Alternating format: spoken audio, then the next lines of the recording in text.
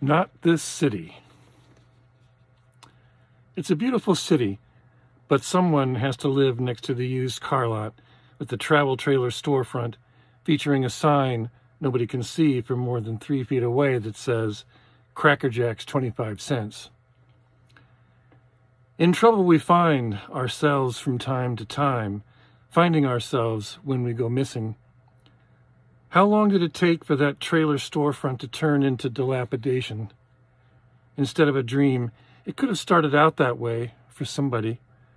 Not so large an ambition, not nearly the grand skyline telling anyone easily convinced that they grow up with the town growing up too. How quickly we can move from confidence to fear, a change of season, not a care it seems, and then careless innocence spills into the life, pours out from the unwanted, proper steps not taken. You have to get up real close to see that Cracker Jacks 25 cent sign, so close it seems that the rest of the world goes away, out from what we dream or forget. Beyond choice sometimes, this beautiful city cannot bring all its citizens along, but won't, oh no, quite so easily forget them.